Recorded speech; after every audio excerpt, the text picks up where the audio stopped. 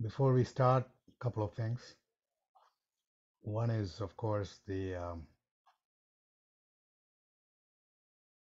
antitrust policy of the Linux Foundation, which we follow. Um, so everybody has to follow that policy wherever you are, depending on your jurisdiction. The other is the fact that um, we respect each other even when we are disagreeing. We are not going to be we are not going to be disrespectful to each other. These are the only two requirements. And I have to also say that a lot of the material that I have in this was heard by the people who came to this um, for the identity working group presentation.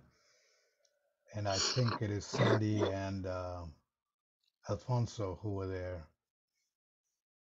Um, so forgive me if I repeat some of that stuff, especially the definition and everything around the the metaphor, the metaverse, and what it means for us. I'm going to share my screen, and you have to tell me whether you can see it or not. Just a second.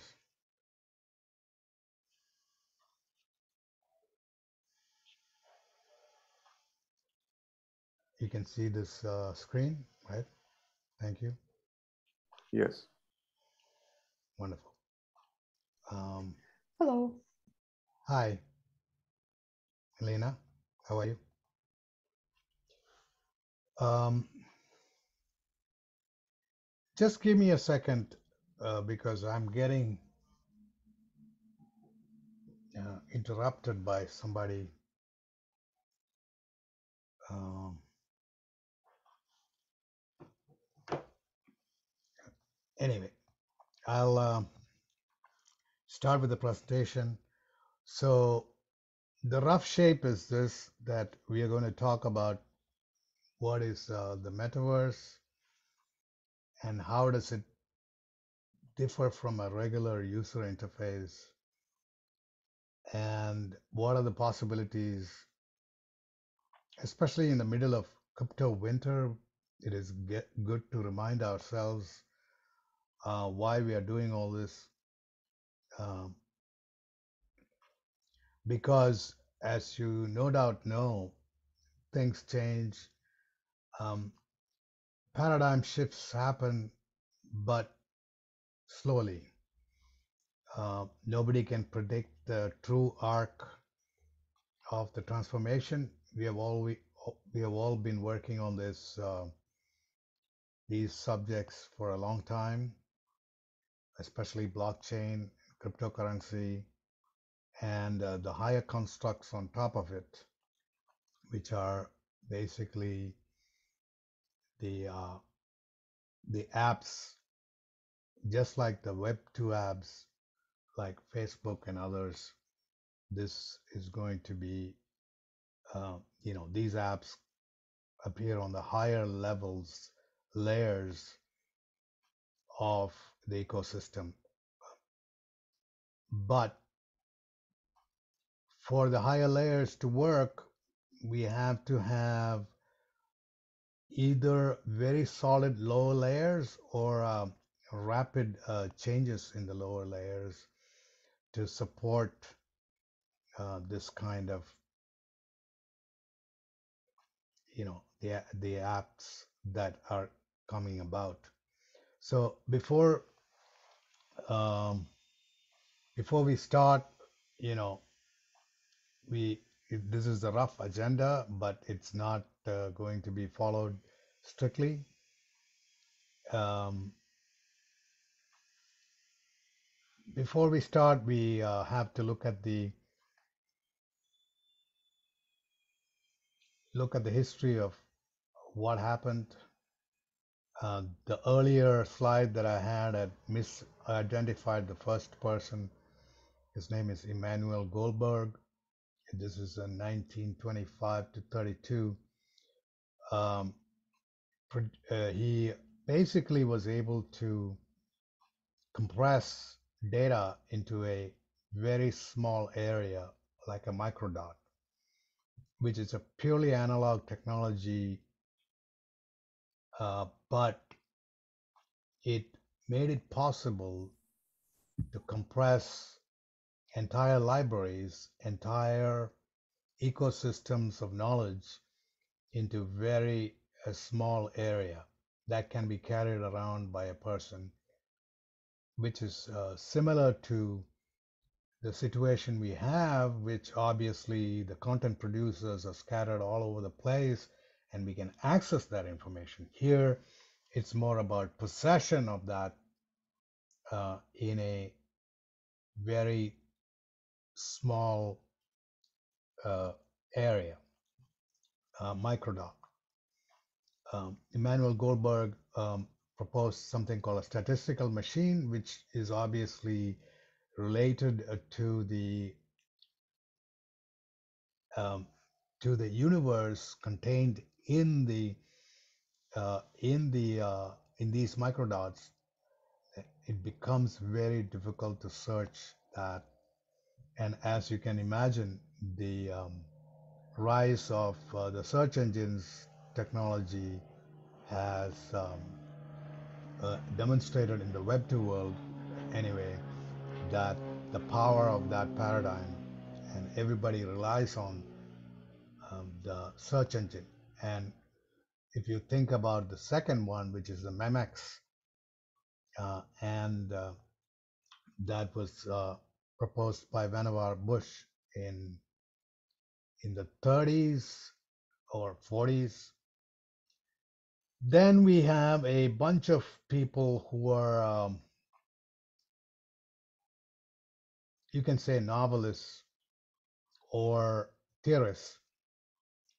Most of the ideas in number 3, 4, 5, and 6 um, have been have been realized in the games, like the Neil Stephenson's uh, you know coinage of metaverse in the snow crash has been realized to a certain extent in the gaming world. But the main thing to uh, concentrate on there is most of these people considered the metaverse or any kind of uh, immersive hyper reality a bad thing, which means it would turn people into couch potatoes or into somebody who was under the control of some super organism or someone, uh, you know, the world was not a good world. But as we know, the any idea like blockchain or metaverse is a double-edged sword. It has good and bad aspects. Um, the bad aspects are things like, total immersion in this world will obviously be not good for your mental health, uh, and would allow control to pass from a personal level to some other, of the collective. And it becomes more and more difficult to express a personal viewpoint, opinion, or something you build um, stand out in the sea of evenness or a sea of so many creators. So chance against plays a big role in the choice of who's to come. Um, the number seven, Fortnite, Roblox, Minecraft, Microsoft Flight Simulator. These are the ways in which we have experienced the metaverse today. And the thesis in many of the uh,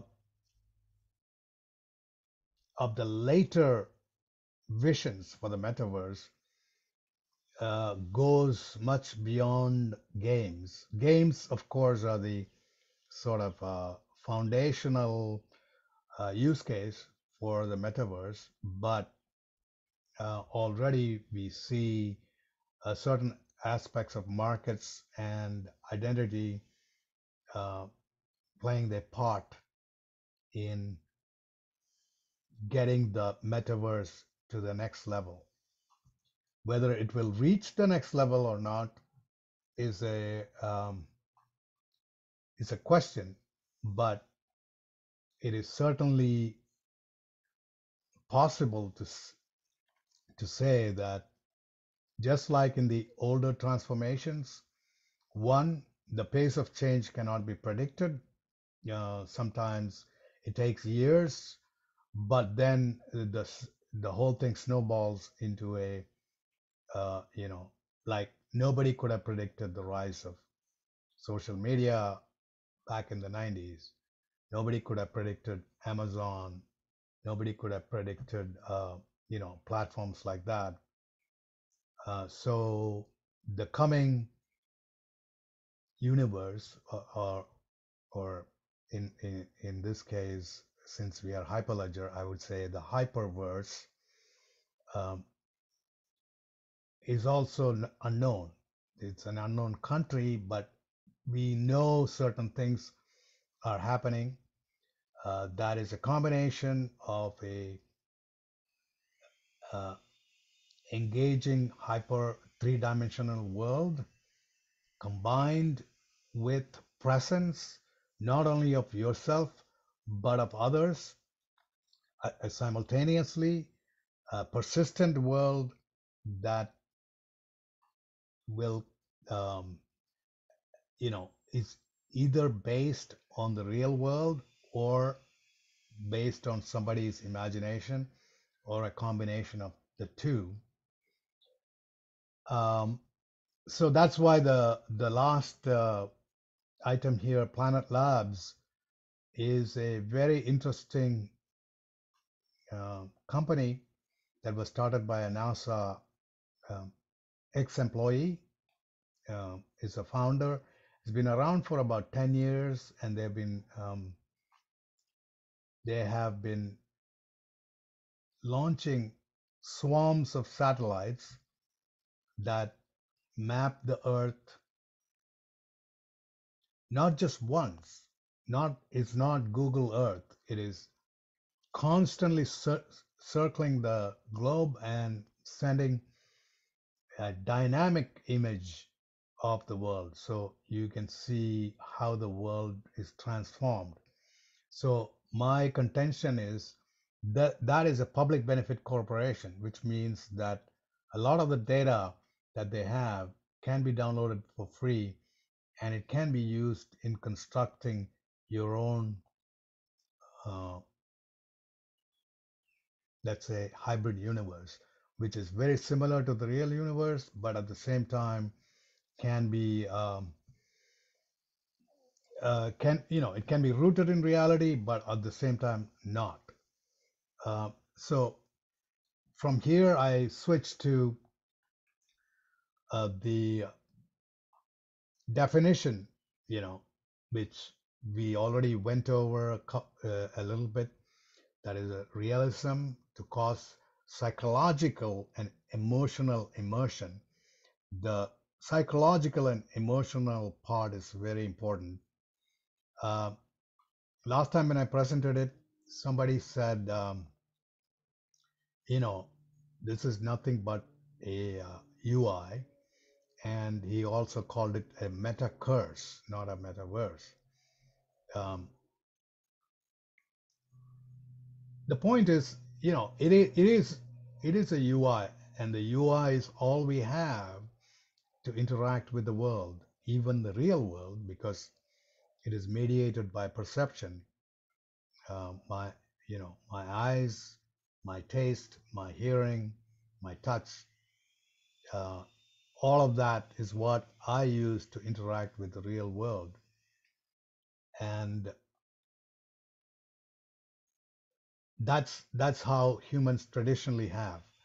And obviously, to create a immersive reality, you have to use each one of these perceptions to create either an alternative world or an overlay on this world that enhances the experience or gives you more information. Um, and the other thing is ubiquity, that is accessible through all existing digital devices and from anywhere.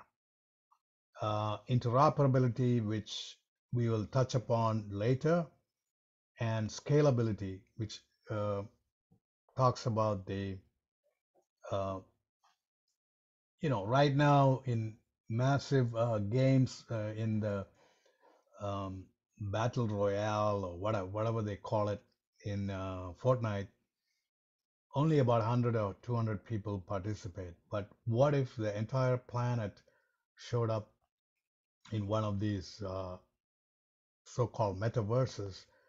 Obviously, it'll crash. Not, it cannot scale to that present to what they think is the definition of the metaverse. So obviously, the metaverse is not there yet, according to the ideal definition, but parts of it are there. Um, and in each one of these um, definitions, I have highlighted just the part that deals with the economic or commercial interests and payments, but they pretty much agree on everything else, which is that it's an immersive world that where people interact, um, and it is persistent. That means if I go to sleep and come back and enter the metaverse again, all the items that I had collected would remain. That is persistent across identity, but it's also persistent. Uh, persistent across time for a single individual, and also persistent across space. That means I can um, go to worlds, go to areas that I've never been to, where other people have been, and I will have similar, uh, let us say, visual and auditory experience as they had.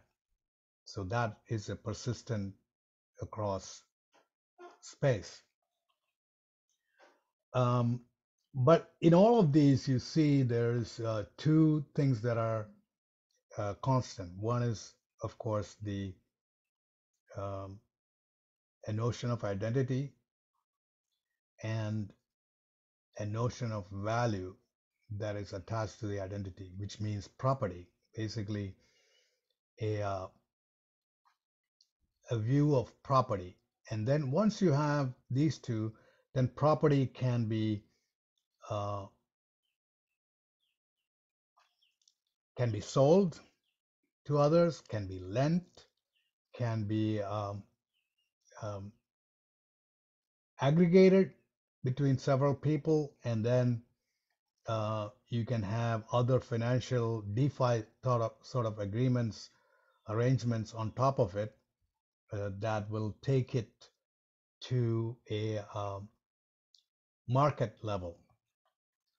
So these are the developments that everybody's working on. but obviously we are far from having realized all of those.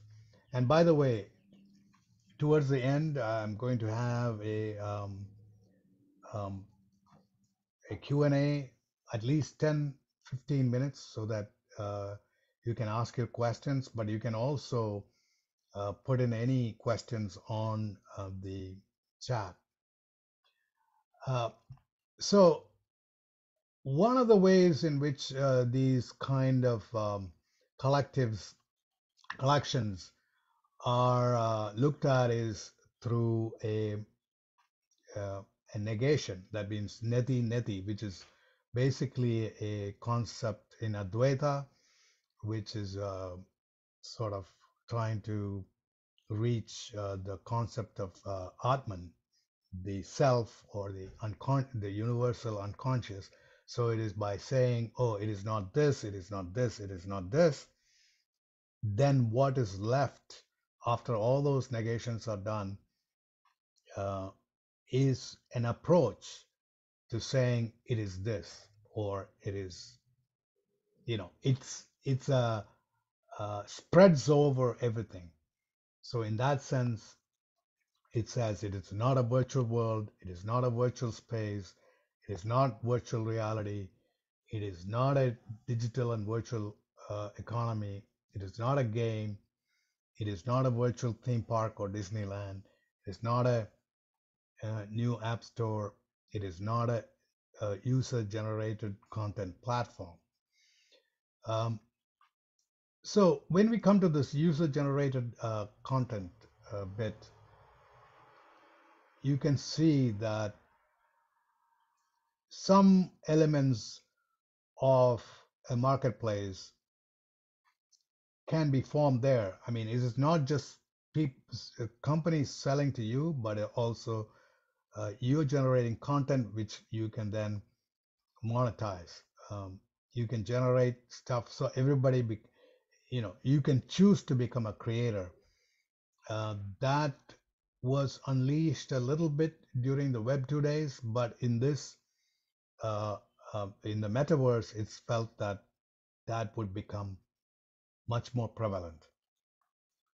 The two visions, of course, we have heard about before, which is one is augmented reality, which is you have a lens or a something that you look through that shows you the real world, but at the same time, that real world is overlaid with data that makes you actually make sense of the real world. For example, I look at a tree, instead of just the tree, I'm also presented with a way to look at what kind of tree it is, what is the cycle, uh, is it a deciduous tree, what kind of flowers does it have, uh, you can watch, you can have rich content overlaid on the real world. The other is, of course, virtual reality, which is everything is obscured. You are wearing a space helmet and you cannot see the real world, but you are fully in a virtual or a 3D world. And then you have a hybrid. So we come to this slide, which was presented before, also in the earlier, almost all the slides till this one or even later have been in the first presentation on the identity working group. But here I can identify the elements of a market. So that is a digital currency, there is a marketplace or a digital commerce where I can advertise or prices. So a marketplace is basically where you can discover something of value, and not only can you discover it, discover also means somebody is offering it for sale, so there's a price attached to it. Then you have a non-fungible tokens, which are obviously the lifeblood of the metaverse, because it is just like us. Uh, these tokens are unique, but like we work for money, which becomes a fungible token, the non-fungibility of our effort or talent gets translated into a fungible token, because then we can engage in exchange with others. We can look at the way in which this non-fungible tokens are in a spectrum between uh, individual existence as a unique object on the one side, as a fractionalization of that object, and on the other side, as a collection of such objects that would provide cash flow and securitization.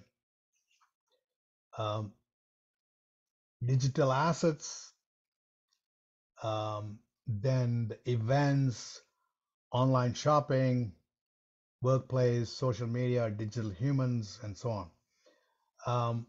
The point is, it is a vast collection of various elements.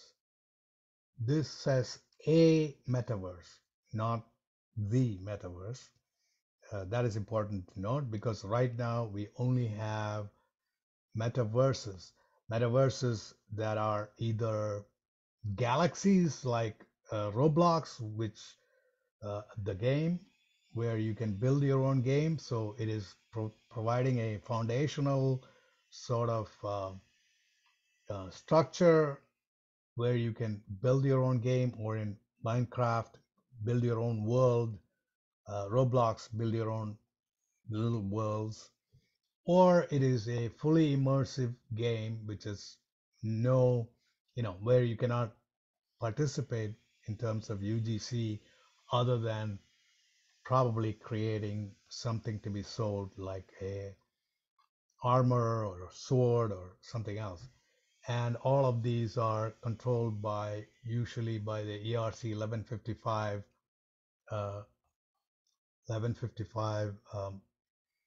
standard that we, Money and I, used to create the wholesale CBDC token. So that shows you the interaction between copies of unique objects and currency itself, which has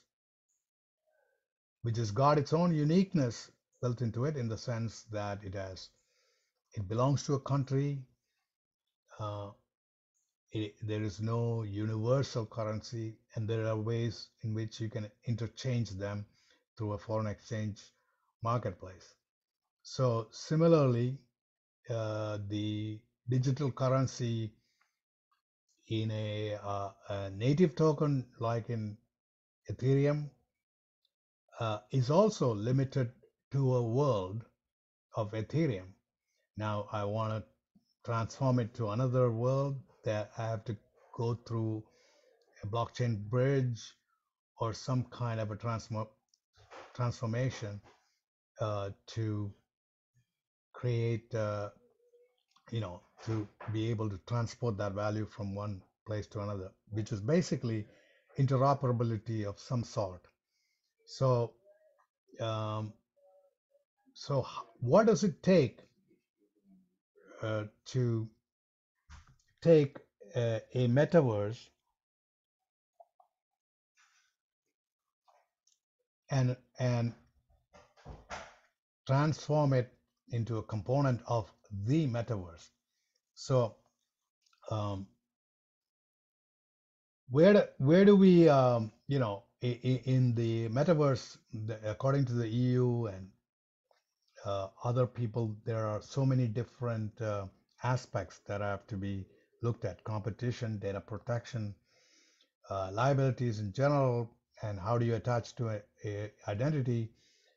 Financial transactions, cybersecurity, health, accessibility, and inclusiveness.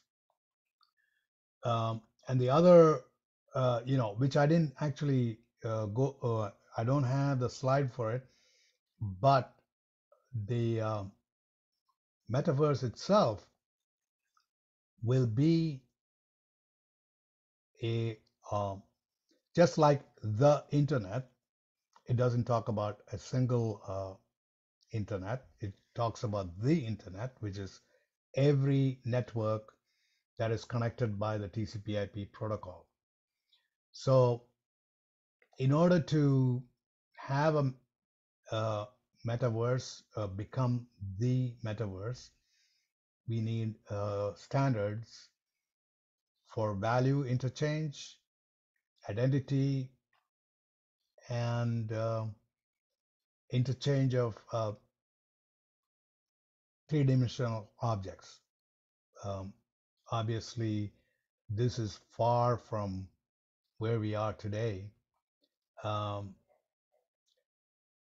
Here, yeah, I've just listed, some of the areas in which the metaverse is being used, uh, and education, architecture, engineering, and construction, real estate. That means you can actually build something or propose something and then go into it in a virtual 3D world and see where the problems are and try to make changes or solicit comments in the AEC part, which is architecture, engineering, and construction. And then the second part, real estate, where you actually sell the property, sell something, or rent it out. Let's say you want to do it on Airbnb and you have a metaverse representation of your property, and Airbnb has, let's say, millions of such properties, and you can go into that uh, particular meta galaxy or whatever you want to call it and tour the different properties and be able to go inside each one and experience it and then make your choice for the real world. So this is metaverse used for real world um, activity, which is a marketplace also because you are in the middle of all the different uh, rental properties and you in a particular area where you're planning to visit and you choose one of them. Then, of course, the retail lifestyle type activities, exercise, dating, weddings, um, and of course, intimately connected to that is sex work, which nobody, of course, talks about, but it's a big moneymaker. And I think there are some universes opening up where you can actually engage either directly or indirectly with sex workers, meaning in a collective sense or an individual sense. Then entertainment, including sports, gambling, and other events. So uh, you know, of course, fashion is a big player in the metaverse, and they are advancing advertising and governance using NFT governance tokens in a DAO type setup. I'm actually a member of that city DAO set up in Wyoming, and you basically engage in city planning with the others who are there in that metaverse. Um, so we already went through all this stuff uh, to a certain extent. Um, the main thing that we need is a metaverse protocol of some sort that covers whatever we talked about, and the standards usually the standards that are mentioned for a three-dimensional world is a universal scene descriptor. A lot of people have adopted this. Uh, some of the biggest challenges in the to transform a metaverse into the metaverse are the individual companies' stranglehold on data. Right now, there is a big debate, or let's say a big play, where Apple, for example, in the name of privacy, has locked out, um, and it's supposed to be consent driven. Um, all the other companies, um, and Apple themselves take like a 30% cut of selling games. So that economy is lopsided. There are definitely gatekeepers, and they are in the way, in the blocking progress, and taking a lot of the of whatever the metaverse is producing in terms of value for themselves. 20 30%, I think, is the for games apps, um, and even in the other apps like Roblox, for example, the content creators who create Roblox worlds do only get 20 or 30%.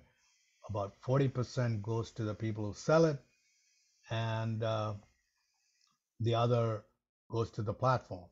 So the platforms are taking 20 to 40% of the value that is generated by the metaverse.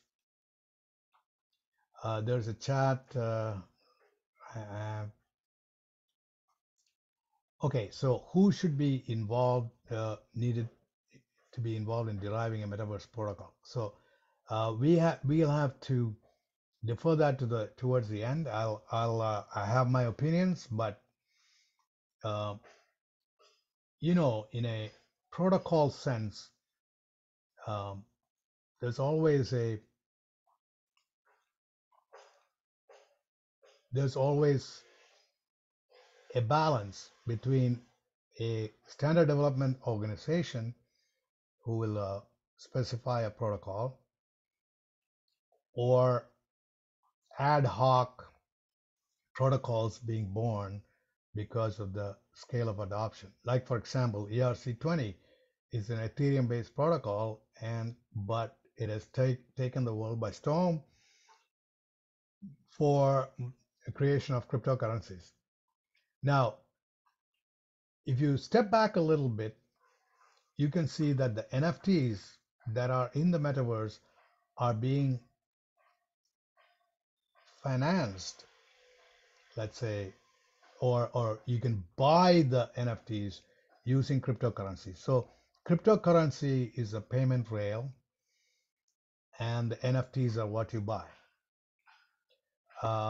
Protocol wise, the USD developed from Pixar, so uh, it is being adopted by a lot of the game development engines or platforms. So that's why it's getting a lot of play. So again, an example of an ad hoc protocol growing. So I think one of the main uh, roadblocks against all this is the fact that there was no protocol that is a metaverse protocol developed organically, or even from a organization like DARPA, which developed the TCP/IP, which underlies even the metaverse, right? Because everything is now based on the internet protocol, which is then topped by the TCP, and then of course you build HTTP and others on top of it. So similarly, the Metaverse protocol will be built on the ground, you know, on the rock of TCP/IP. Whether it will be then built on top of HTTP, we don't know. Uh, so I'm going to the next slide. I'm trying to,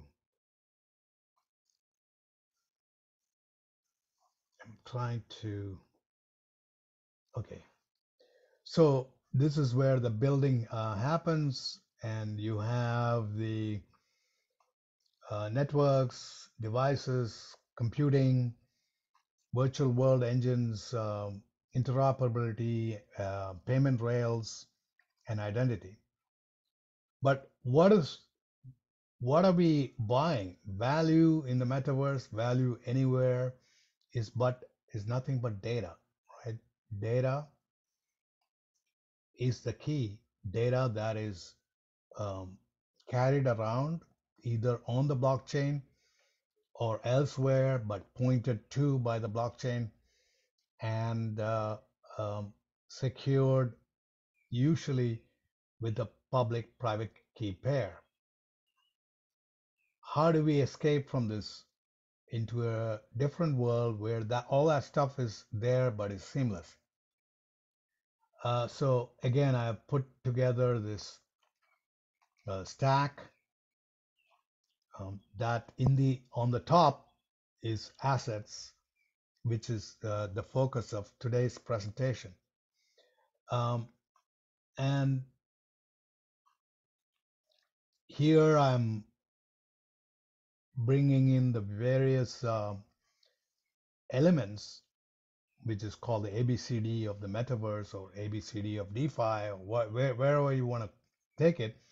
But these are the components: the AI, blockchain, cryptocurrencies, and DeFi, which is ABCD. Uh, I have about 5 more minutes, and then I will open it up for questions. So, as we were saying, data is the representation of value. Blockchain is a railroad, according to these guys. Schulte, who has written a paper, and it's in the references section of this presentation, which will be available. Um, so blockchain as a railroad, big data as a cars, which I mean, it's a sort of a strained analogy, but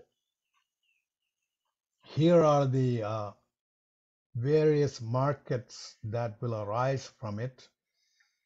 The crypto, which underpins the NFTs, and the NFTs overlay everything.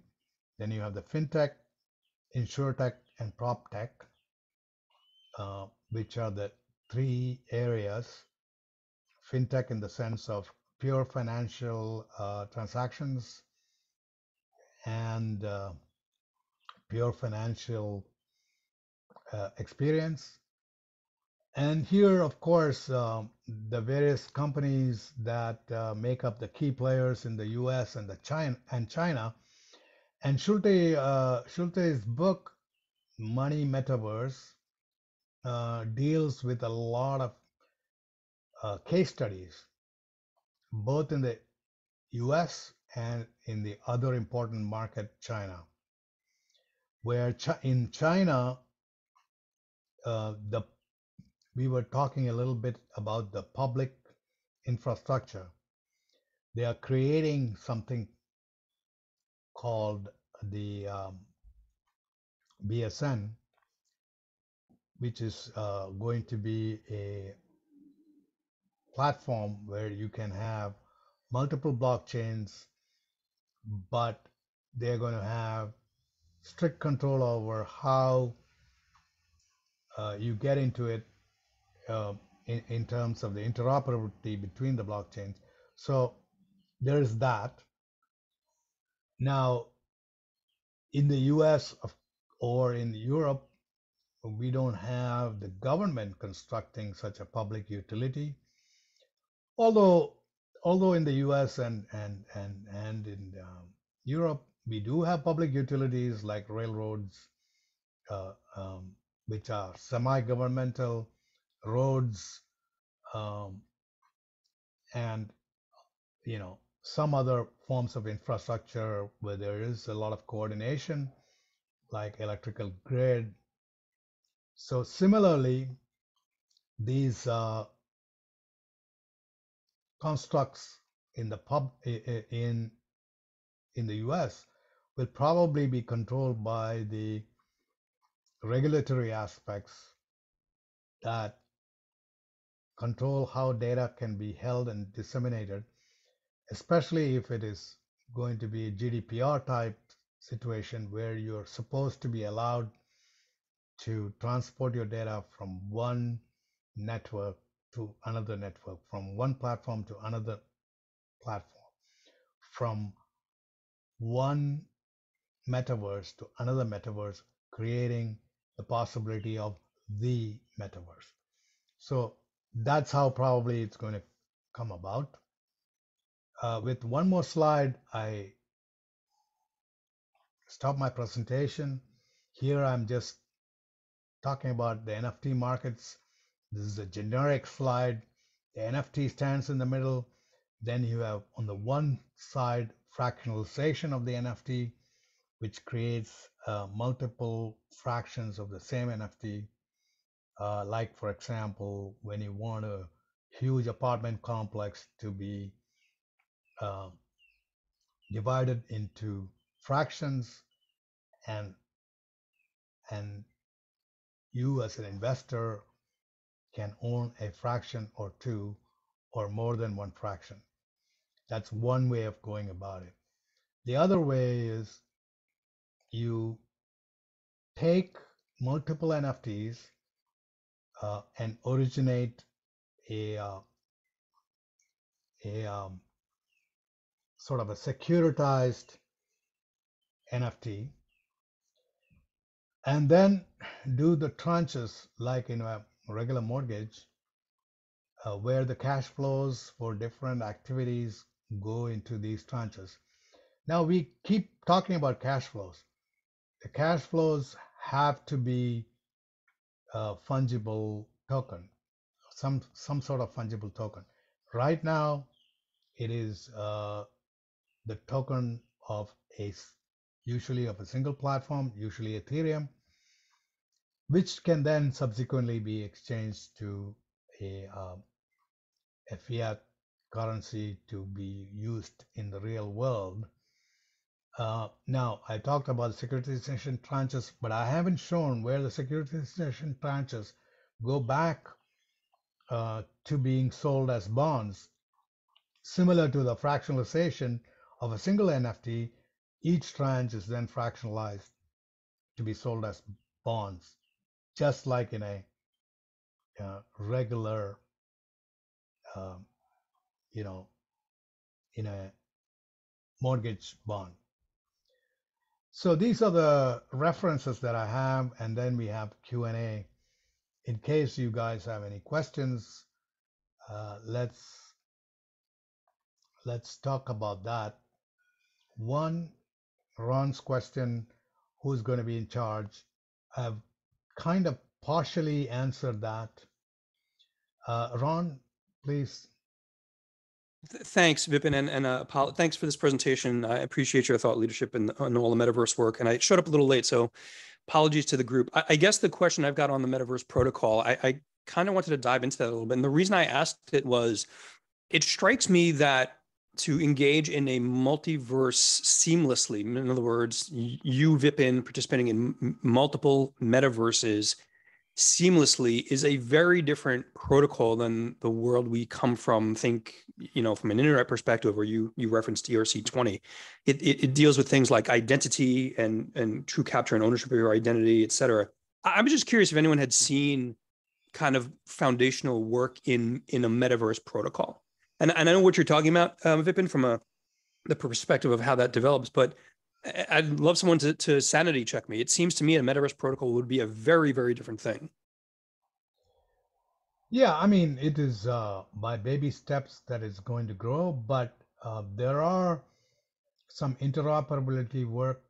There's some interoperability work even done in the metaverse itself, and that might grow into some kind of a metaverse protocol where you're allowed to take assets from one game or one metaverse into another. Anybody else has any experience with this stuff, or? Or just tell me if I'm perceiving it wrong. No, you're right that it is. It would enable a sort of a leap that is totally not commensurate with the change that it will bring. Meaning, if you really have a metaverse protocol that is globally adopted, then it would create, you know, in the identity part, for example, I say that the SSI and a edge wallet that has credentials in it could be used to transform identity. But as you know, the DID work and the SSI work about credentials is not just about identity, but it's on a Yep. bigger level. So maybe there's something there that you can use to um, okay, so there is an exchange between Sandy and Ron Well, about Sandy shared an article about Meta and Microsoft kind of beginning the standards creation of the metaverse, which Sandy, thanks for that. And I suspect there are some people in the world who kind of fear that Meta and Microsoft are going to be doing that, but interested in other people's opinions. yeah, I'm going to stop the share here and let's continue our discussion with whatever, you know. I hope this was useful, especially for the people who came to the older presentation on identity.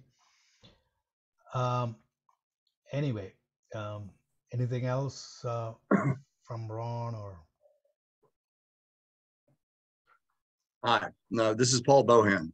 First Yeah. time attending. Hi, Vipin. I had a question, and this has to do with you know, and I'm trying to keep things more metaverse focused. I have some other questions, but yeah, how do you address the uniqueness of representative assets and representative identities and the real assets and real identities on which they're based? If a meta identity owns a meta asset, which is representative of real estate or a real dollar-based asset, and the real person dies or is otherwise incapacitated, or the identity is stolen, are the real assets stolen as well? I know it's a pretty broad question, but I'm still trying to get my hands around it. Okay, so representation assets, you mean like an avatar or something, right? Yeah. Yeah, so let's first talk about the same person going into different worlds before we start talking about dying, which is obviously not the same person, but somebody who's a delegate or who has inherited that property or whatever. So if the control of all this stuff is using some kind of a private public key pair, in a same world, we understand that, right? We understand, unless of course somebody steals it, in which case there has to be a property law of some sort applying to this. um, I don't know how far the regulations are going to go to detect that theft and uh, to have a property law properly enforced in the metaverse, or in fact in the cryptocurrency universe for that matter. The second is, how do you transform one avatar, which I control, and now I want to take the same or similar avatar into another world?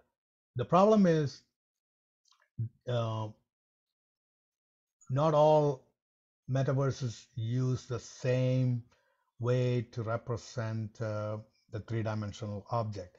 They don't have the same capabilities. They don't have, so there can be a Right. rough simile of one in the other for now, and unless there is a both. Um, so how do you extinguish, or how do you say, okay, I want to transform this avatar into this other metaverse where I'm the same person or similar person, right? Okay. The other possibility is that I take all my assets that are in metaverse A and take it to metaverse B, or I take only part of them. So how do you burn those assets in metaverse A, and then how do you issue them in metaverse B? So right now there is, it is all through intermediaries. For cryptocurrencies, for example, you have you have a way of transferring crypto from one blockchain to another, but you have intermediaries who have presence in both, or you have a chain of intermediaries like in Lightning or something. But Lightning, of course, interacts only with Bitcoin, so it's only Right. for interaction with the real world. So, these are all questions that are extremely important, and hopefully we will um, address them as time goes by. And I'm sure that there are what are these chats? I think the next group is already arrived on the scene, and they probably will kick us out. Okay. Well, it's a long question. I'll send you some questions by email or whatever. In any case, it's fine. Yeah, we can engage in this as a sort of a conversation I or have questions dialogue. about GDPR rules, by the way, because GDPR rules about basically we'll call forgettability of assets. Yes. And personally identifiable information. To what degree do we think that will apply in the metaverse? And Yes. That's a good question. Yeah, I mean, the EU paper, which actually has a link in my presentation, which I will put on the meeting page, does talk about some of these things, but obviously does not. I mean, they are still not in the rulemaking phase. It's more like a research or a paper that is meant to be to provoke discussion, which is similar to our discussion here. Because anyway, Nico is here, and I will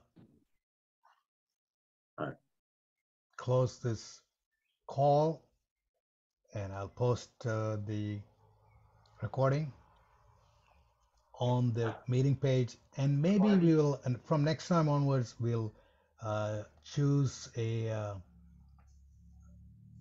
some Zoom that is not clashing with the next you know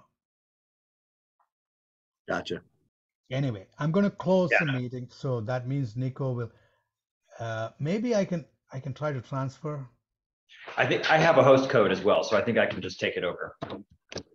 Okay, let's see. All right. Thank you very much. So Thank you all. let me just stop the recording. That way